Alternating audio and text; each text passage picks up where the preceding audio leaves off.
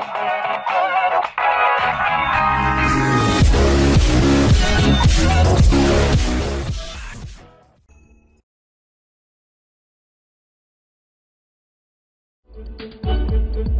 me tell you about Codex Alimentarius. Let me define it for you. Let me help you understand the enemy. And let me assure you that absolutely nothing that I'm going to tell you is exaggerated, is interpolated, or is imagined. Everything I'm going to tell you is documented. And a great deal of it is documented on my website, which is www.healthfreedomusa, one word, healthfreedomusa.org. Let me back up and tell you that I've been watching Codex come toward us for about the last decade. And I've been watching the votes in Congress, which, God help us, is our bastion of support and protection against Codex, and I'll explain why that is. I've been watching the votes to protect our health freedom dwindle until finally in the 109th Congress, without a good deal of activity, we didn't have the votes to protect us. I've been watching Codex accelerate, and I've been watching it expand, and I've been getting more and more troubled.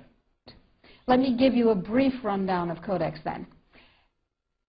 After the Second World War, the Nuremberg tribunals were held, in which people who had committed crimes against humanity were judged by the world community in a court run by the United States and Britain, and they were sentenced to terms in prison if they were found guilty of crimes against humanity. One of the people found guilty of crimes against humanity was the president of a huge industrial megalith called IG Farben. IG Farben produced the gas used in the gas chambers, Zyklon B. They produced the steel for the death camps and the railroad lines. They produced the munitions. They produced chemicals. They produced all kinds of stuff. They produced pharmaceuticals. Big, big, big, big pharmaceutical company. So the president of IG Farben was convicted of crimes against humanity.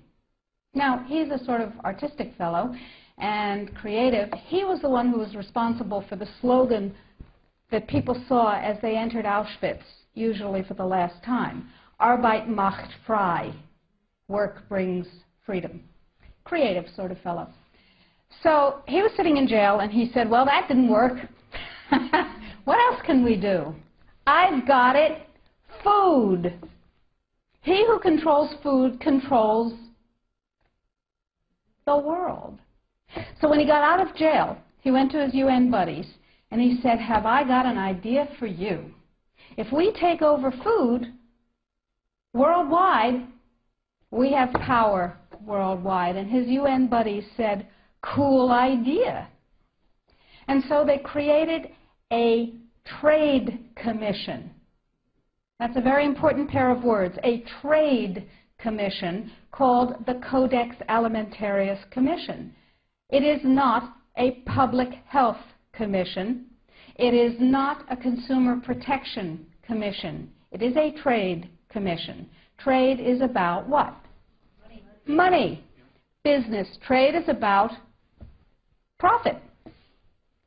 Well, they said in 1962, we're going to work toward total global implementation of Codex Alimentarius on December 31st, 2009. Long term.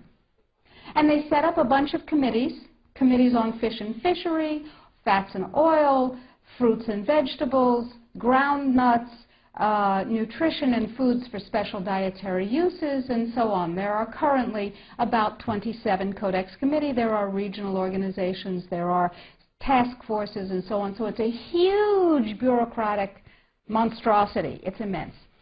Codex has promulgated well over 4,000 guidelines, standards, and regulations on everything, everything which can legally be put into your mouth, with the exception of pharmaceuticals. They are not part of Codex. Important. Now, Codex standards have no legal weight whatsoever. Zero. So who cares about them? They're just standards. So we're talking about an industry-dominated, regulation-setting organization, but if it has no legal standing, who cares, right? Here's the history of Codex Alimentarius before 1962. The Austro-Hungarian Empire said, we need rules by which the courts can rule on cases involving food. So we'll have regulations and rules that the courts will enforce. That's how they get their weight. That was called the Codex Alimentarius, and it was put into place around 1893 and lasted until the end of the Austro-Hungarian Empire in the First World War. So the idea was there in the Germanic tradition. We need rules, lots of rules, lots and lots of rules. We need a lot of rules. Let's have rules for everything to do with food. So it was sort of a natural extension for the German industrialists to say, we'll go back to the good old days of Codex Alimentarius, back when we had them in the Austro-Hungarian Empire. Cool. So they started promulgating their rules and regulations, and they were voluntary. They were sort of guidelines. Now, Codex Alimentarius Commission is administered by the World Health Organization, WHO, and the FAO, the Food and Agriculture Organization. They fund Codex, and they run it at the request of the UN. So they're mommy and daddy to Codex Alimentarius. And that's very interesting, because they're supposed to be about health and food worldwide. Some conflicts of interest that we'll talk about. So Codex started promulgating regulations and rules. And the way that's done is that the committees work up a rule, a standard, a guideline, a regulation, and then they get it to what's called Step 8, which is the final step in their administrative process. And then it's presented to the Codex Alimentarius Commission for ratification, like the vitamin and mineral guideline was presented to the Codex Alimentarius Commission on July 4th this past summer. It was ratified, it was approved by consensus, and it is now, despite the propaganda that you're going to hear, if you ever hear about it in the media, it is now mandatory upon any member country of the WTO, the World Trade Organization. Well, what in the world do they have to do with it? And the answer is everything. The World Trade Organization, you see, accepted Codex when the World Trade Organization was formed in 1994. Okay? They said, well, how are we going to decide trade disputes around food if we don't have a set of rules? I know. We'll accept the Codex Alimentarius rules. And all the members of the WTO worldwide will, get ready for an Orwellian term, harmonize with our standards, with the Codex standards.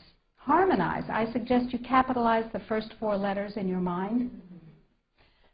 So everybody's supposed to harmonize with Codex.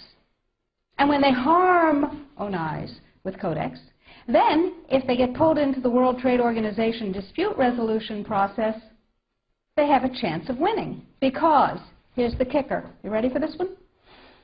If two countries go into the World Trade Organization dispute resolution process, and one of them is Codex compliant, and one of them is not Codex compliant, the one that is Codex compliant automatically wins regardless of the merit of the case. People are using Codex compliance as a weapon in a much bigger economic battle. So, every country in the world is racing to do what? To become Codex compliant.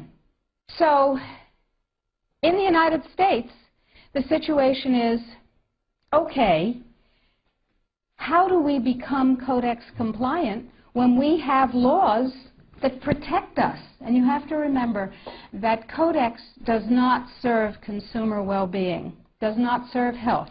It serves what I call the 5 bigs. Big Pharma, Big Chema, Big Biotechna, Big Agribiz, and Big Medica. Little you and little me are not served by Codex in the least.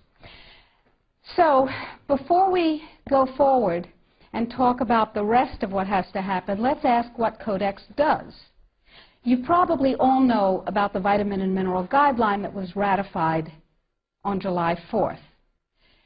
You may not know that although it is said that Codex guidelines, regulations, and standards which have been ratified are voluntary, they are not voluntary. That is known as a lie. They classifies nutrients and herbs are mandatory, but they are not fully mandatory until December 31st, 2009. They're sort of kind of a little bit mandatory now, and they're totally mandatory then.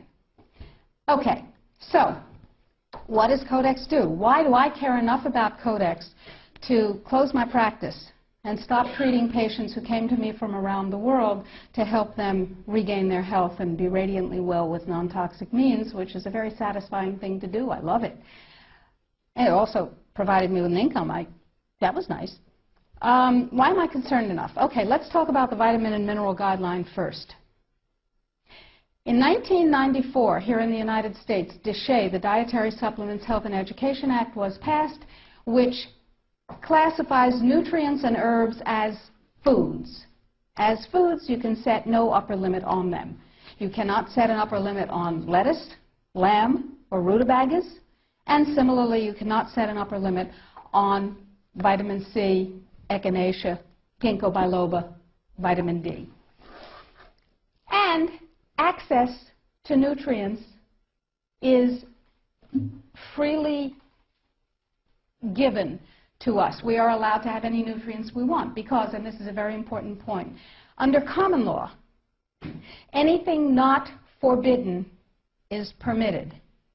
Codex, on the other hand, is a Napoleonic Code law system.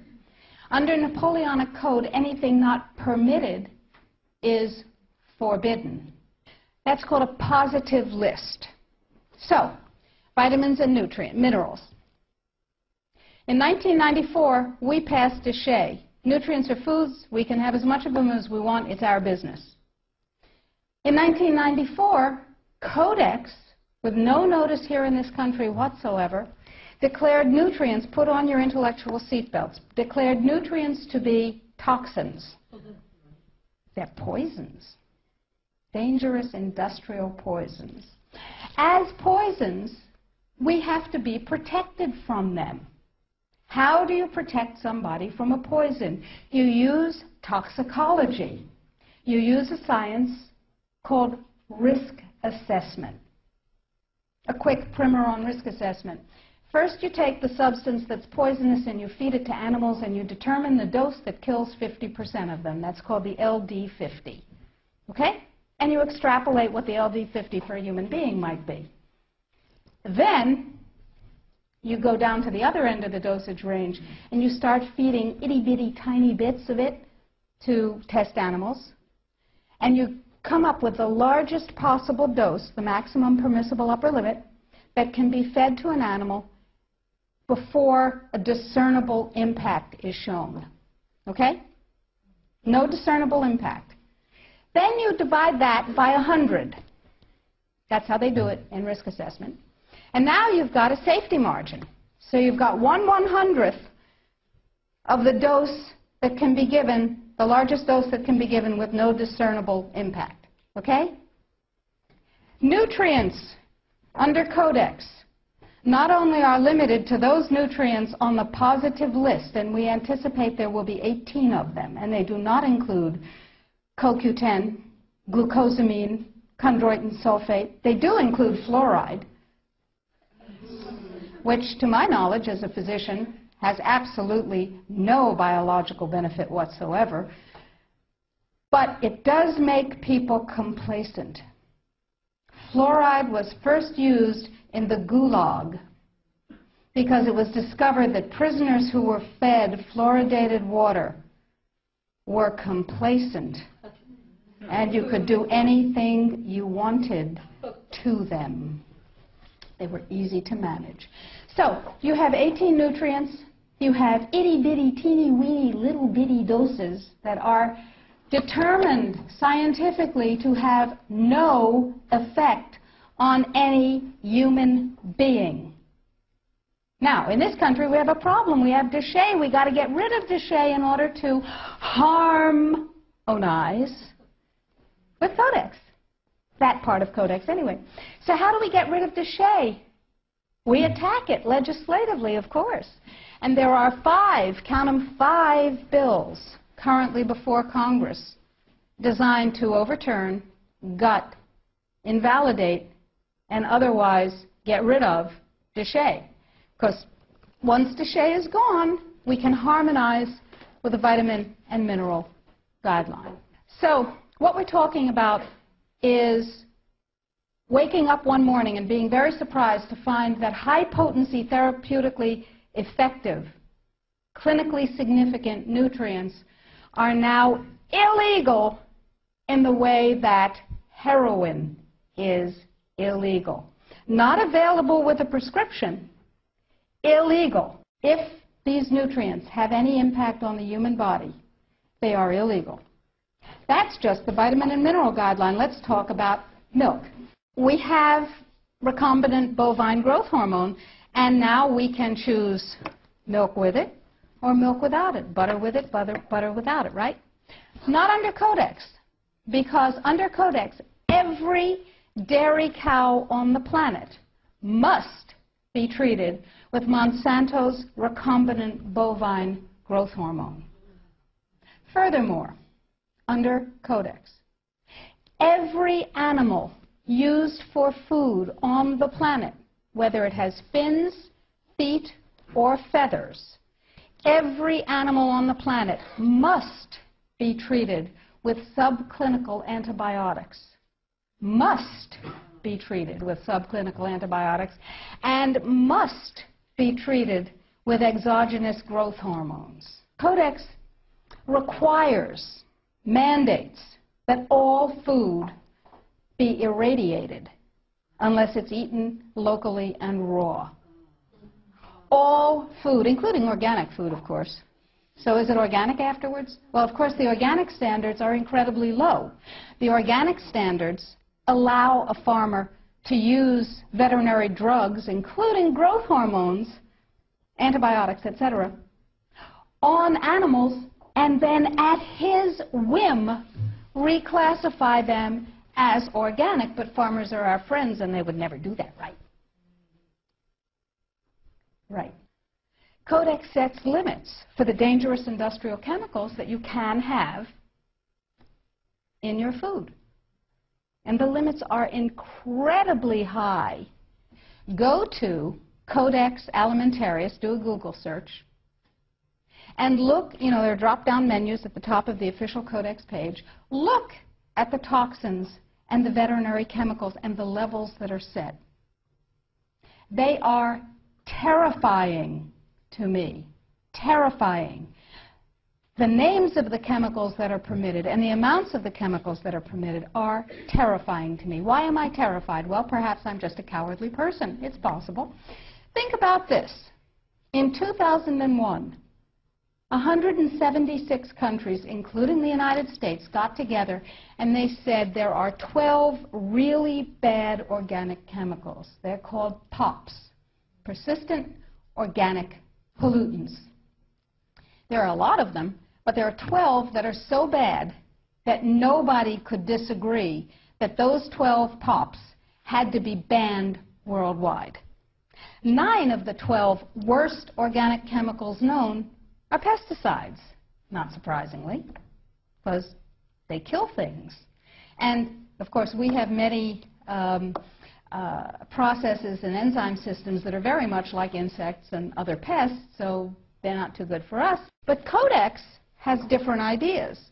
Codex has brought back 7 of the 9 forbidden POPs that 176 countries banned worldwide.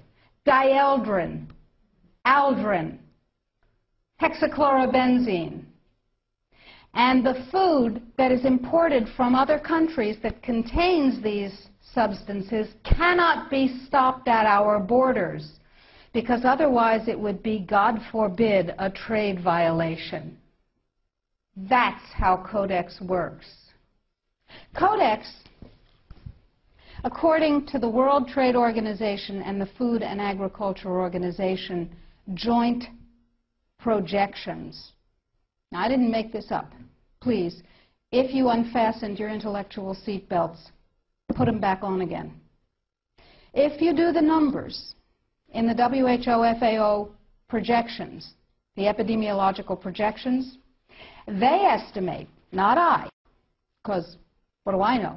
They estimate, they're the experts, that just the vitamin and mineral guideline alone, when it goes into global implementation on December 31st, 2009, will result in a minimum of 3 billion, that's B, bad, big, billion deaths. 1 billion through simple starvation. Those folks who die are not particularly economically successful from the point of view of the corporations. When you're starving to death, how much good can you do when the issue is how much can you buy? Not a lot. Forget them.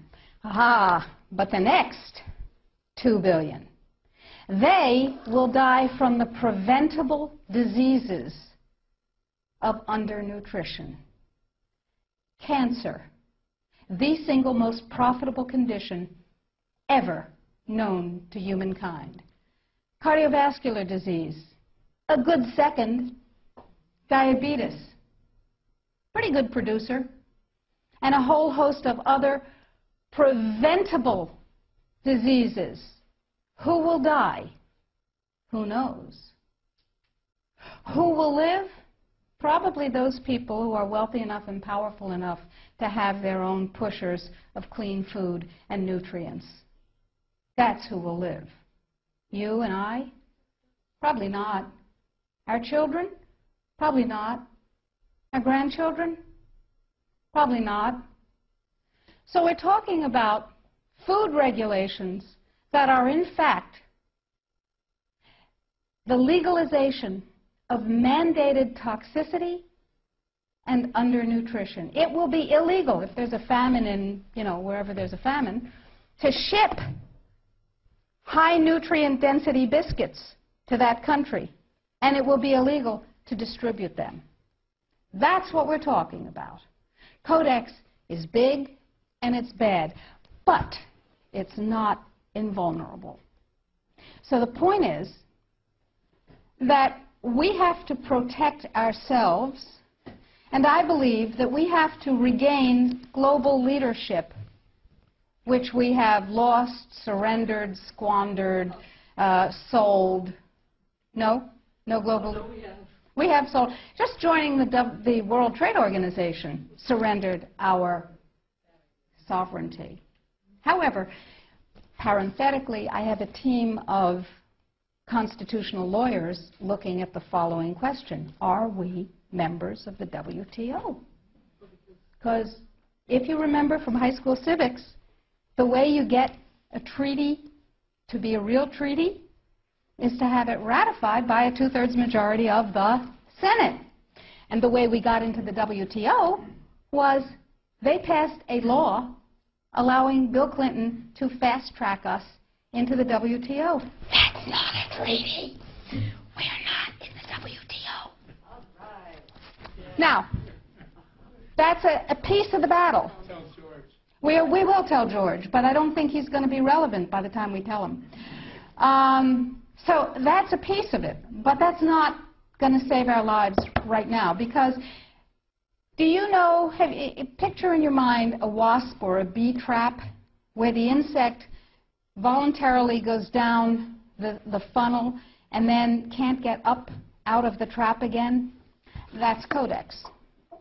A regular law can be overturned, it can be repealed, it can be corrected by another piece of legislation. But once we become Codex compliant in any area, as long as we're members of the WTO, it can never be repealed because we have lost the sovereignty to become un-Codex compliant as long as we're in the WTO. So it's like going down that funnel and not being able to get up out of it. So it's very important that we make sure that we do not become Codex compliant. But then we'll be hit with all those big trade sanctions and the country will be destroyed economically, right? No. Remember surprise? One of the principles of war? Remember mass, where you take your strength and put it against the enemy's weakness? Well, here's what we've done. We have a team of lawyers who have spent hundreds of hours with us pro bono. These are good guy lawyers. These two gentlemen and we have spent hundreds of hours studying Codex, understanding its weaknesses, a lot of weaknesses, and constructing a strategy which will take the sucker down. It will take it down.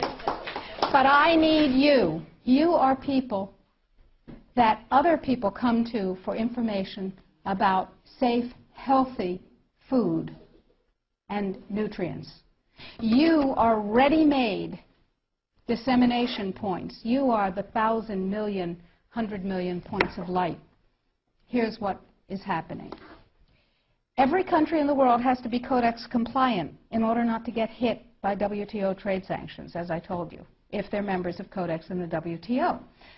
And there are a few countries that are not, but I guarantee you they're not of any major significance. So, the question is, what does Codex compliance mean? Well, most people, most countries, most legislators believe that it means they have to adopt as their national standard on that particular subject what Codex ratified. But that's not the case any more than we're in the WTO. That's not the case either. What it means is that the format, the issues, and the subjects covered by a Codex guideline, standard, or regulation have to be addressed in the country's guideline, standard, or regulation on the same topic. So, what we have done is create the first of many alternative Codex guidelines. You can go to our website, www.healthfreedomusa.org, and you will see a little button on the upper right-hand side that says, Sign the Citizens Petition. Now, to briefly digress, a citizen's petition is not like a grocery store petition that you sign and you bring to somebody and you say, I have 200,000 signatures, and they dump it in the wastebasket, because in their mind, it's one signature, you and your friends wrote 200,000 names. No, it is a legal challenge to the policy of the United States government on Codex. It's called a citizen's petition. It's a legal challenge. We're suing the United States government, saying what you're doing is illegal, folks. Let us tell you how. We want hearings of fact. We want redress. We want correction. If we get what we want, that's dandy. If we don't get what we want, we have gone through a process called exhausting administrative remedies. We have made the case ripe for court. Okay, so I need you and everybody you know to sign this citizen's petition saying this is a bad policy, en masse. And you do this on the web, and you'll see the instructions, and we present the thousands and thousands and thousands of actual physical pages that we print out with people's signatures to the U.S. Codex Office and to the FDA, and they don't like that at all. But that's okay. However, this time, this is the Second Amendment of the Citizens Petition that we're asking you to sign.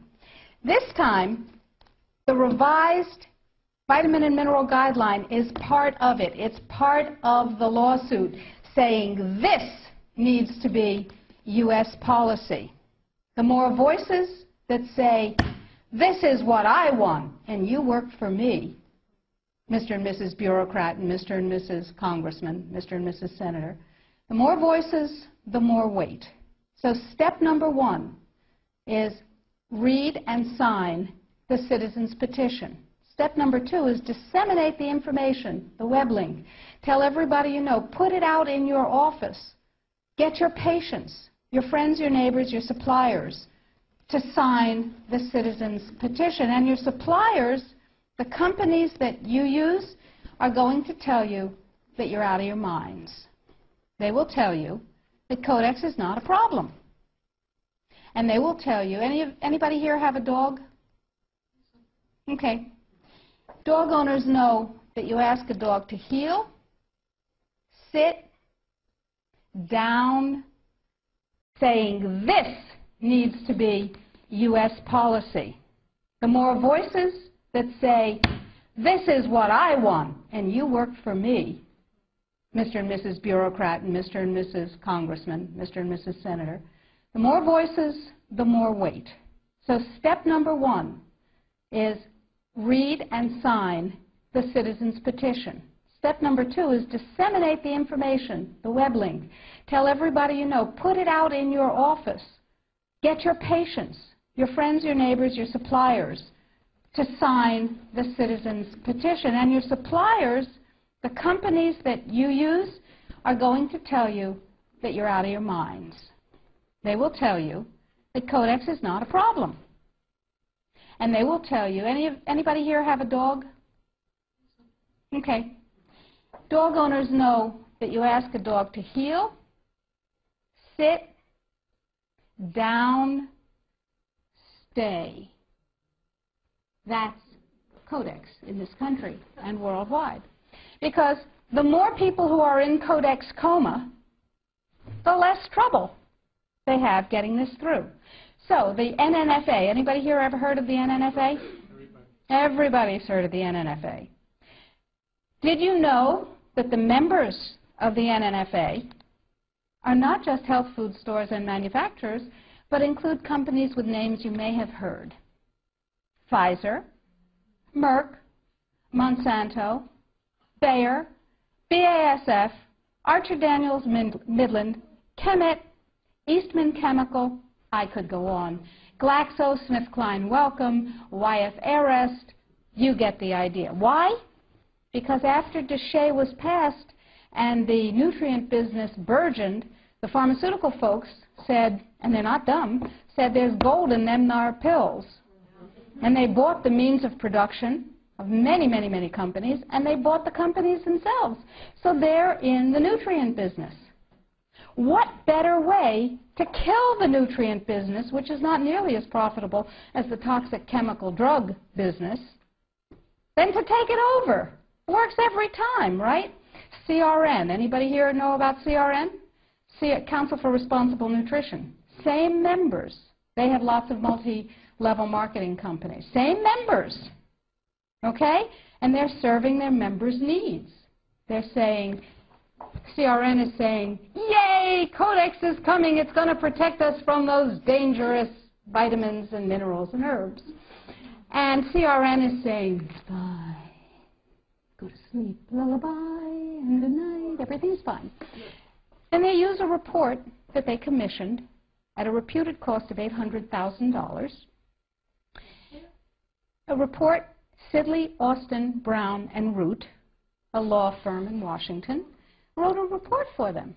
And it said, lullaby, and good night, everything's fine. It won't have an impact on the United States, everything's fine. Sidley, Austin, Brown, and Root has one major client whose name you might know, Merck. Now, it's entirely possible that NNFA just did a spectacularly bad job of due diligence, or not. Anyway, the report says everything's fine, everything's dandy, no problem, we've got DSHEA. Yeah, sure we do. Now let's talk about Australia. Remember, 5 laws before Congress to overturn DSHEA. And you can write to Congress on the website. The click of a mouse. I call it riding the freedom mouse. It's called security. Now, Congress uses a multiplier of 13,000 to 1. Every email, fax, phone call, letter. Don't write letters. They get decontaminated. They never get to Congress. Every email, fax, and phone call counts as 13,000 constituent opinions. They figure that if you write a letter or send an email, there are 12,999 lazy lunks who can't bother to get to the computer terminal to do the same thing, but they feel the way you do. Interesting. That's power, my friends. That's power. That's 13,000 to 1. So suppose we have 1 million people. Suppose we have 10 million people. Suppose we have 100 million people saying, don't you dare. Now, Congress has one rule above all others. Anybody know what it is? Get reelected. That's the primary rule, the prime directive, as Isaac Asimov would have called it. The prime directive is to get reelected. Now, DeShay was passed, you may remember, by unanimous congressional consent. Was that because one morning all members of Congress woke up and said, I see the light. Nutrients are better than drugs. No. They said, oh, if I don't go along with this, I'll never be reelected to anything. You're at critical mass. Remember, we were out on the streets and we were up on our hind legs and we were making noise. And we were rallying and we were writing letters and we said, don't you dare take away my health freedom. Remember? And we won. Except we got fat, dumb, and lazy and stopped protecting ourselves. So now we're in the same place again. Except it's all food instead of just nutrients. So that's point number 1. Use the Freedom Mouse. Ride the Freedom Mouse. We've made it as easy as possible on the site. Sign up for the emails. I will never sell your information to anyone, I promise. I will never rent it. I will never share it. You'll only get email from me. And we need you to know what's going on. So I'll send you email blasts. I'll send you things that you can do. Or not. You know, it's your choice. Get everybody you know informed. Now, what else can you do? Well, we're going to write a series of Codex alternative guidelines. Everything bad in Codex will have an alternative guideline that turns it into a pro-health guideline. What have we done with the guideline, the vitamin and mineral guideline? You can see that because we have a markup copy that has their guideline crossed out and ours written in on the website. It's right there. What we've done is turn it into something, into a guideline that mandates biochemically, individually determined optimal health. And it's still Codex compliant. So we said, okay, now we need Congress to adopt this. And we need other countries in the world to adopt this. So Bert and I went to Washington, D.C., and we met with Dana Rohrabacher from Orange County, who said to us, he's a representative, he said, I believe in pesticides. I went, ugh. He said, I believe in GMOs. I went, ugh, ugh. He said, I believe in irradiation of food. I went, ugh, ugh, ugh. But, he said, I believe in your right to not be forced to eat foods that have been processed that way more than I believe in those technologies. I will take this on. We said, oh, that's really nice. And he said, now, we need a coalition. So we went across the aisle, or across the office building, to see Peter DeFazio's staff from Oregon, who is a liberal Democrat, whereas Rohrabacher is a Republican, a libertarian Republican. And DeFazio's on board. And we have large numbers of others who actually never heard of Codex before we told them about it. Never heard of Codex. We have called every health legislative aide in Congress, and we have said, what's your congressman's position on Codex? And they've said, nah. We have spoken to the trade legislative assistants. We've said, what's your congressman's position on Codex? And they've said, on what? They don't know. We had a congressional briefing set up on the 20th of September. I was going to address Congress. Tell them about it. I thought that was cool. 10 days before, it became a briefing on something else. Another freedom click. You need to write to Congress on the site and tell them that they need a congressional briefing, by God, and tell them you want me to brief them. They don't know. They've never heard of it any more than the general public has heard of it. Gee, how'd that happen? Who knows? Every negative part of Codex can be overturned by a guideline, a regulation, or a standard that is positive. So we need your help, because the United States leadership in this guideline and all the positive guidelines to follow is what's going to literally save the population of the planet and save your jobs and your children and your families and mine. Thank you.